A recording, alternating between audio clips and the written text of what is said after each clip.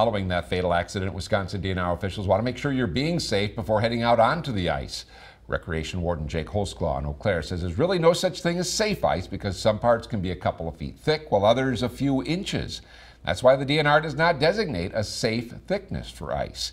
But you can prepare before venturing out. Holsclaw suggests keeping your cell phone in a waterproof bag, packing extra clothing, and bringing ice picks to pull yourself out in case you fall in.